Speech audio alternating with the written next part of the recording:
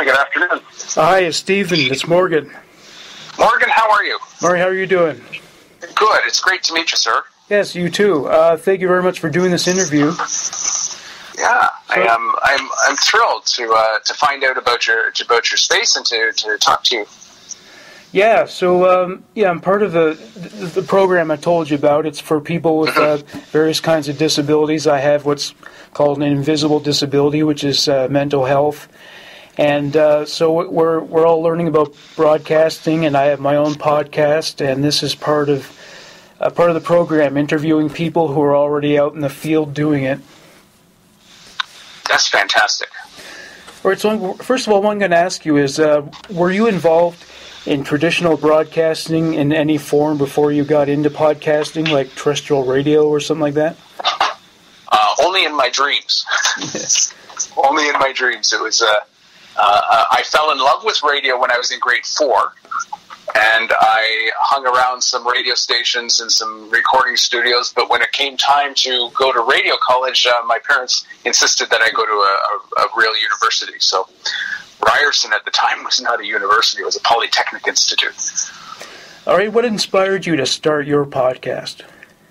Well, actually, I have a radio station. I have an internet-based radio station. So we now have 80 podcasts that we play here. But what inspired me to begin this project is I was, first of all, that love of radio, but also I was very frustrated, having been an educator for 30 years and working in schools. I was frustrated by some of the polarization in the conversations that was going on. So I figured if I could create a space where people could come and create content, do live broadcasting and podcasts, that we might be able to deepen and broaden those conversations that we have about education in Canada and around the world. And as a listener, what do you find podcasts have to offer that you don't find in terrestrial radio? Well, I think there's a depth that is there in commercial radio. Talk radio, I guess, would be the closest to it. There's a need to answer to advertisers, and just when you're getting into the content, they break away to commercial. Even on public broadcasting like CBC, the segments tend to be shorter than I like. So I think podcasting allows people to get into topics in depth and listen at their leisure. And do you think it's possible one day that podcasts will become competitive with terrestrial and satellite radio to the point where they may surpass those mediums in popularity and profitability? I think if you look at the signals that are out there, Morgan, I think you would have to agree. Yeah, that's good. And I don't think it's going to be that far off, actually. And remarks that have been made by public figures in podcasts have been reported in mainstream media. I don't know if you ever heard about the incident involving Milo Yiannopoulos, who made a remark on Joe Rogan's podcast about pedophilia and how he felt that it's possible that that kind of transaction need not be child abuse, but it destroyed his career. So ultimately he underestimated the reach and power of podcasts. Do you think there could be more incidents like that in the future where we see the breadth and scope of the influence of podcasts?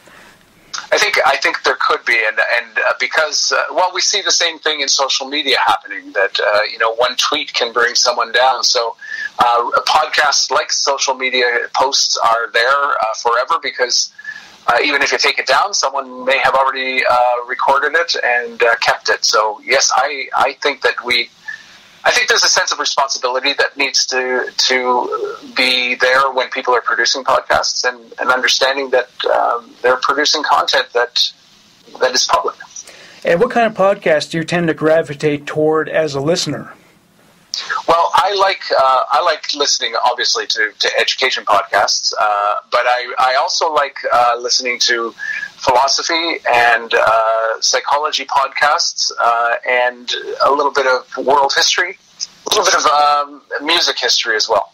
And is there one particular podcast that you would consider your favorite? That's a difficult question. question because I spend most of my day editing other people's podcasts, and I don't think I have a favorite. I love This American Life. I guess that's the one that I would say that is closest to me. And, there's a dark side to the freedom of speech that comes with podcasting. It's the Wild West. Anyone can start one, but then you have people like white supremacists, for instance, who spread messages of hate. So do you feel that, even though it's probably not possible, do you feel some amount of censorship should be introduced? That's a great question. I think that we've kind of gone... Well, I think we need to really revisit the free speech, what we mean by free speech and what we mean by censorship. And I'm not saying that we need a whole layer of censorship on podcasts. I think it is the Wild West. I think we're in a new renaissance, as some authors will say. I'm trying to think of the author that I read that inspired me to start VoicED Radio. But the comment was made that, in a Renaissance period, the line between the creator and the audience is blurred. And I think that's what we're finding now. And I think it's going to be a while before we really get a handle on controlling this content. I think it's an art form. I think and you wouldn't want to necessarily censor art, or maybe you would. Yeah.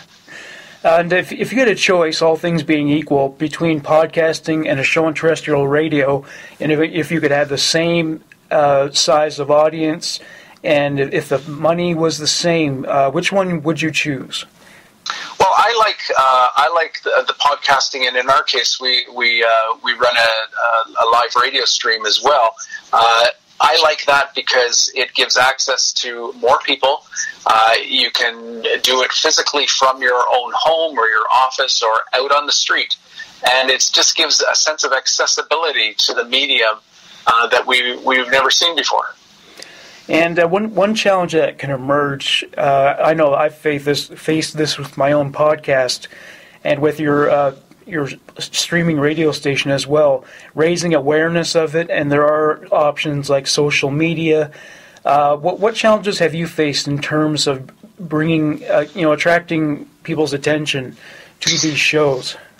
I guess you hit on social media, and that's where most of our advertising for not only the live stream shows, but also the archived podcasts happens. And in education, most of the people that I follow on Twitter, for example, are educators, but most of the educators in Canada aren't on social media. So we have to look for other ways of getting the word out there, and getting it out there in a powerful way. I think in the first 2 years of existence, we've lived under the false impression that just because we're on social media means that everybody knows about us, and very few people do know about us, so that's a challenge. I interviewed the radio personality Erin Davis the other day, and we were talking about how when she started at the station CHFI in 1988, 30 years ago, the media landscape has changed in dramatic ways. We have the internet now, we have satellite radio, podcasts, social media, the internet, and 24-hour news stations. So there's just so much media now. Do you feel we're oversaturated? Do you think it's just become like it's just cluttered up the landscape of culture, so to speak? Well, that's an excellent question, and I think a longer response and conversation is probably needed. But I think, yes, on one hand, we have, when you look at our young people and even our older people, it's possible to be on a device and connected at all times. And I think we've lost sight of just how much time we are consuming, and to the point where silence is uncomfortable for some people. So I think, yes, culturally we're crammed with information, and we have very little time to think for ourselves. I think that's a concern. And how do you think traditional media holds up to the digital media now, the internet-based in terms of people getting so much of their news from social media sites and the internet websites, where some of it may be fake news and some of it may be highly biased. Do you feel mainstream media is competing with it effectively enough? I think they're at a loss to how, in terms of how to deal with it. I also, as a lover of news and lover of information, feel at a loss. I lament the fact that we are losing ground in our mainstream media to blogs and social media. Now, I blog and I'm on social media, so I'm sort of shooting myself in the foot. But I think we have to step back and say, okay, where are our trained journalists? Where are our long-form journalists that are going to allow us to dig into it?